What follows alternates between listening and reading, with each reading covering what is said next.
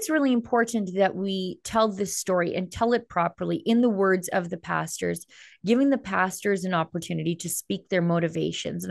For me, the goal of the documentary is to show that it didn't matter your theology. It didn't matter your style. You could be as wild as Artur Pawlowski or as gentle as Tim Stevens. Your theology could be one of Anabaptist or evangelical or Pentecostal or Baptist. None of it mattered, because in the end, their crime was that of being a Bible believing Christian who believes that their God is above the government. That is the one thread that endures through all of this. So when you hear people say, well, Art, he's so loud, he's so aggressive, I don't like his language. Okay, then tell me about James Coates. Tell me about Tim Stevens, or those Christians in Aylmer. They dress strange. Their worship service is a little weird. It's not something that people are used to. Um, They bring the horse to no frills. they bring the horse to no frills. That's old order Mennonite country. So it didn't really matter, because it happened across all provinces, in different parts of the country. What was the crime was be just obedience to God above that of Justin Trudeau in the state. There's an agenda. And I said, we won't fall for it. The police came, they pulled up, and we were in here, we were singing. I actually waved them in. I said, come on in. Come join us in the singing.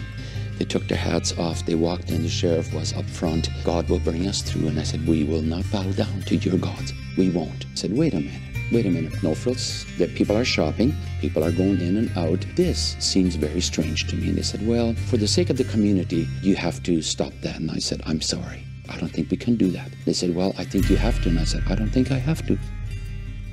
Yeah, and I could totally attest to that. That part of the goal. I even think my goal is even just a little bit different, but they both kind of work together so well. Yeah. Of Like I said before, I'm not even really Christian, but I understand and I know that this country was built on the foundation of God and the Christian morals and Christian ethics, and I follow those even though I'm not Christian, and I want this documentary to be someone, or to be something that someone like me who's 24, or maybe they're 20, maybe they're 35, who isn't Christian, can watch this and say, oh crap, if they're going for these people, I know I'm next. These are like, they are the people who built this country, right? So long ago, like that kind of that religion. So it's just extremely important that we at least protect that, even as non-Christians, that it's extremely important. For me, I went to Northern Iraq in 2019, late 2019, November 2019. And just, like 3 months later, by the time I got back, the lockdowns were here.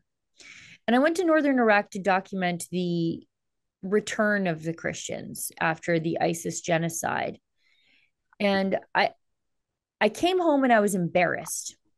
I was really embarrassed. I thought, I'm the point of being a Christian is you're not good at it, but it's okay because we have forgiveness built right into it. But I thought, like I I care about these things. If I were tested, would I do what they did?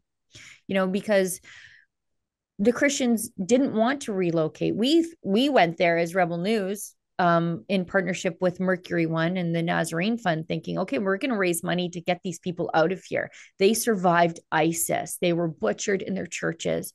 ISIS dug up their graveyards because even the Christians couldn't rest in peace.